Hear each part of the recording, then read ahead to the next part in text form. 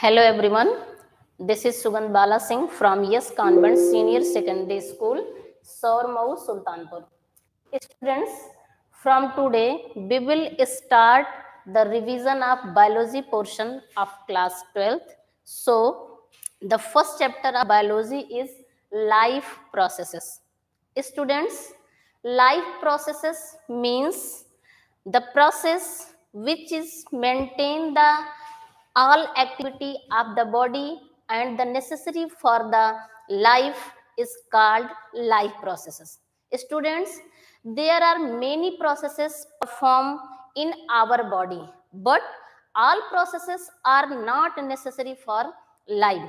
There are mainly four processes which is play an important role in survival of any organism, that is nutrition, second respiration, third transportation, and fourth excretion. Students, some processes are necessary but not play an important role in the life processes like reproduction, growth, etc. Students, reproduction और growth ऐसा नहीं है कि अगर कोई organism अपनी life में reproduction नहीं करता है तो वो उसकी लाइफ वो अलाइव नहीं रहेगा, वो जिंदा नहीं रहेगा, या फिर अगर उसमें ग्रोथ नहीं होती है, उसकी ग्रोथ रुक गई है, स्टॉप हो गई है, वो जिंदा नहीं रहेगा। जिंदा रहने के लिए, अलाइव रहने के लिए मेन चार प्रोसेसेस हैं: nutrition, respiration, transportation and excretion. Students, nutrition means obtain the nutrients from food is called nutrition. The term nutrition means obtain the nutrients from food is called nutrition, and nutrients means carbohydrate, protein, vitamins, lipids, fats, etc. Students, vitamins and minerals are not necessary for digestion, means it is always occur in simplest form which is assimilate in our cell. But the carbohydrate, protein and fat are necessary the digestion in these nutrients. Okay? In nutrition, there are two types of nutrition: autotroph nutrition and heterotroph nutrition. First is autotrophic nutrition, and second is heterotrophic nutrition. Students, autotrophic nutrition means organisms produce their own food by the help of inorganic materials like water and prepare own food without any support or without any help of other organism. And the example of autotrophic nutrition is plants and algae.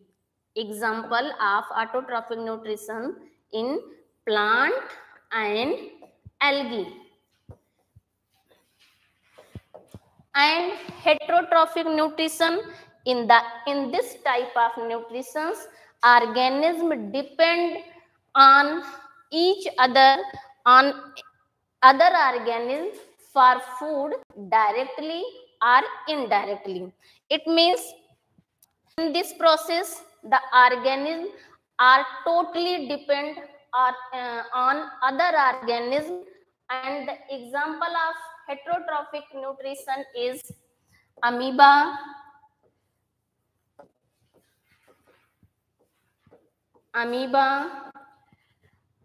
animals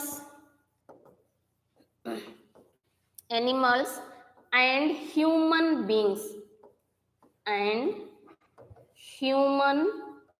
beings. So students, now we will explain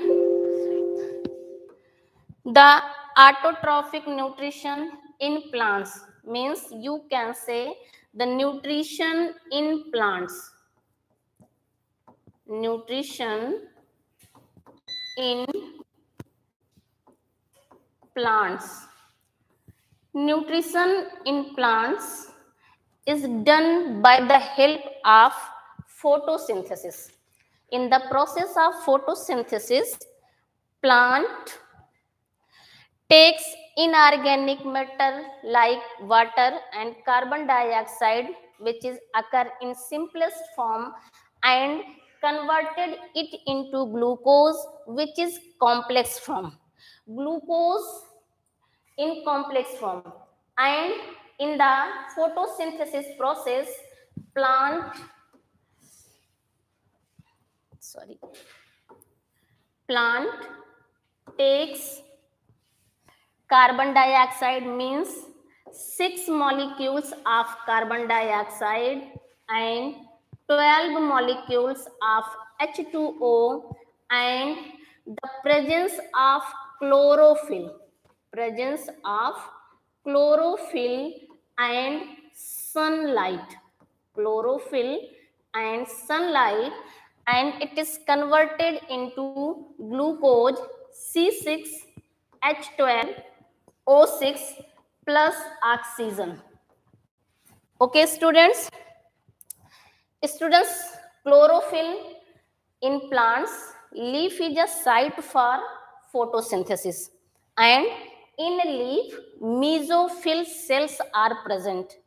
In mesophyll cells, chloroplasts are present, and chloroplasts have two sides, stroma and grana part.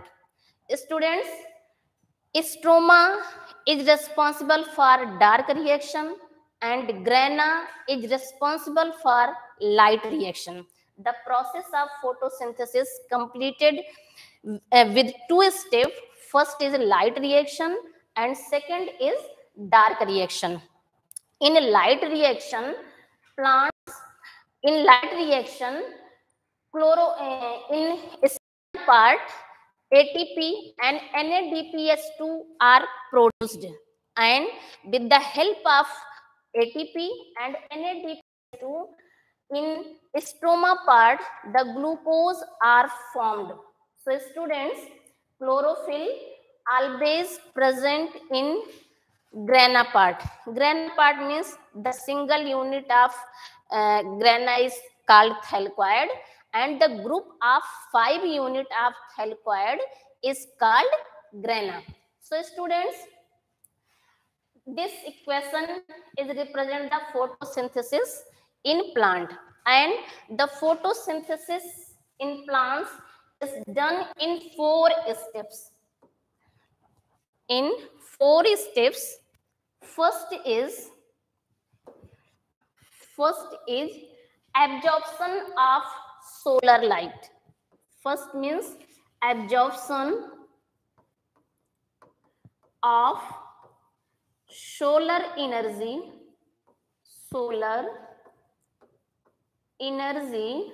by chlorophyll by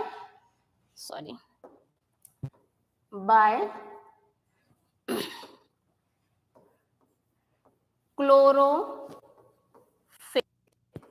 and second is the solar energy is converted into chemical energy. It means conversion of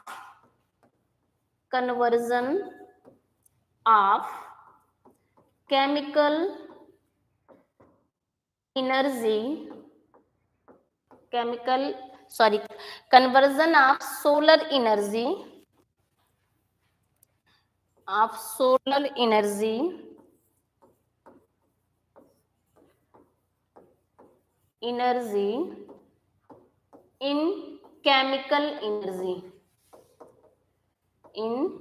chemical energy. And third step is splitting of hydrogen Height, splitting of water, splitting of water into hydrogen and oxygen. And last step,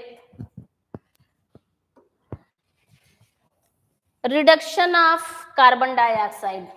And last fourth step, a reduction of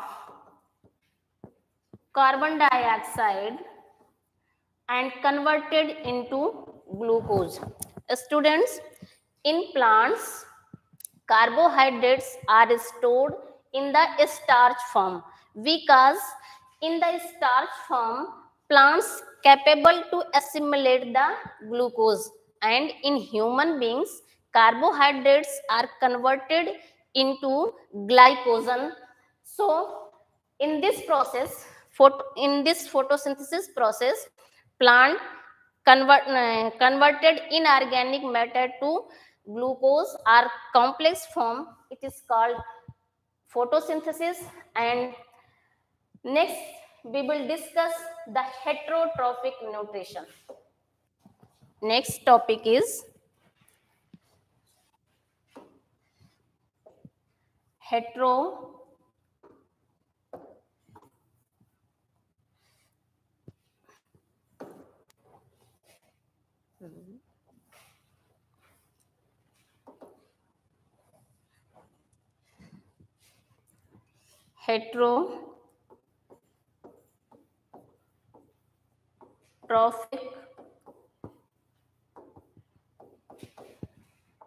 nutrition.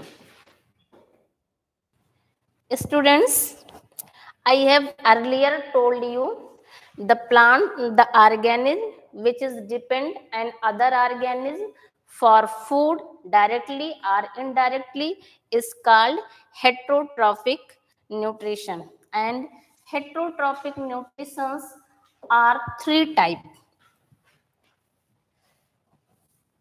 Heterotrophic nutritions are three types. First number, parasitic nutrition, or first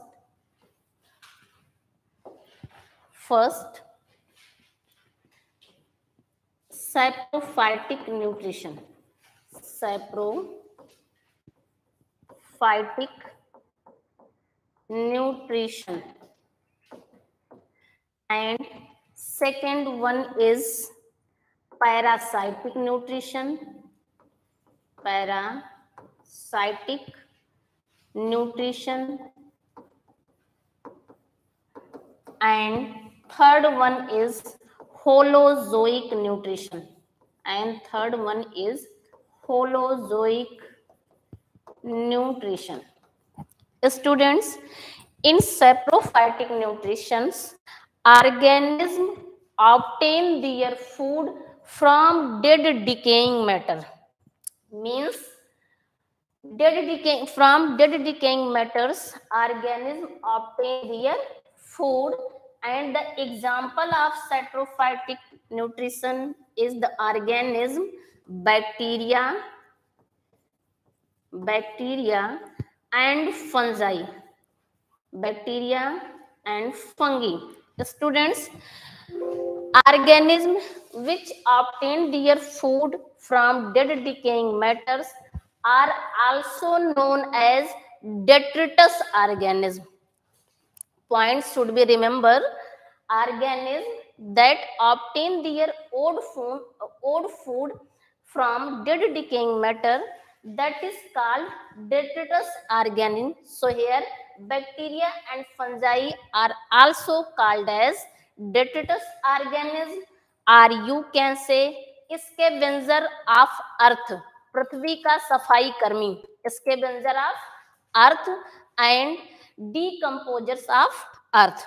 And parasitic nutrition, in this type of nutrition, organisms stay for long time of other host or other organisms without killing them.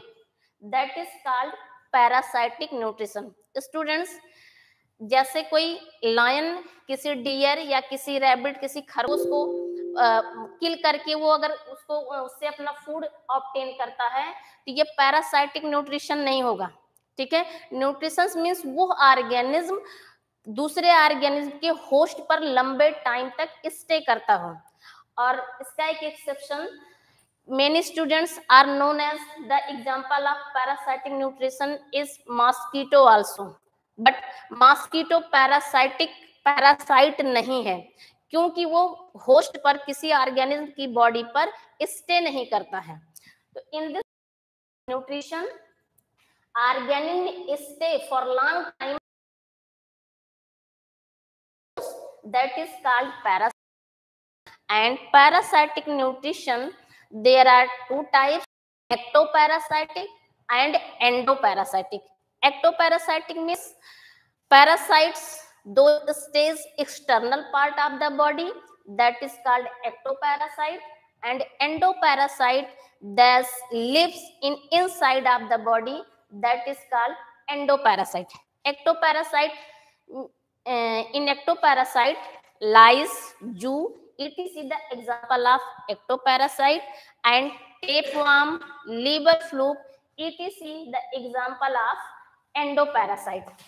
So the example of ecto and endo: lice, tapeworm,